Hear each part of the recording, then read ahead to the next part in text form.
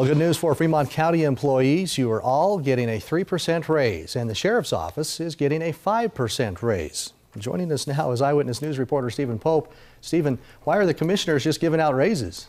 Well, Todd, the main reason commissioners say is they're underpaid when compared to other counties.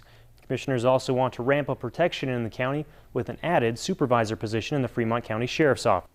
Sheriff Len Humphries requested his office receive a raise because they were spending a lot of money training deputies, only to lose them to higher-paying positions in surrounding counties.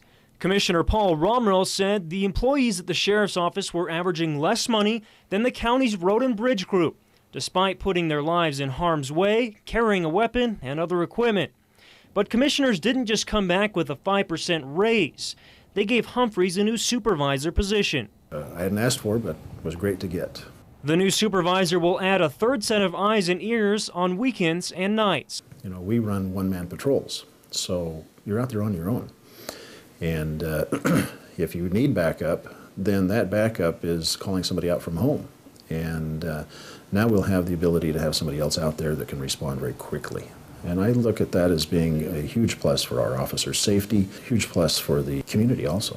Most Fremont County deputies are in their mid-20s, so having a night supervisor had some much-needed experience. Most of the officers are fairly young, and so it gives us a depth of experience that we normally wouldn't have. The new supervisor has already got his feet wet with a major decision he made Sunday. When a deputy pursuing a speeder early Sunday morning, the supervisor called off that chase. Unfortunately, that driver crashed and died 3 miles later after the deputy stopped his pursuit.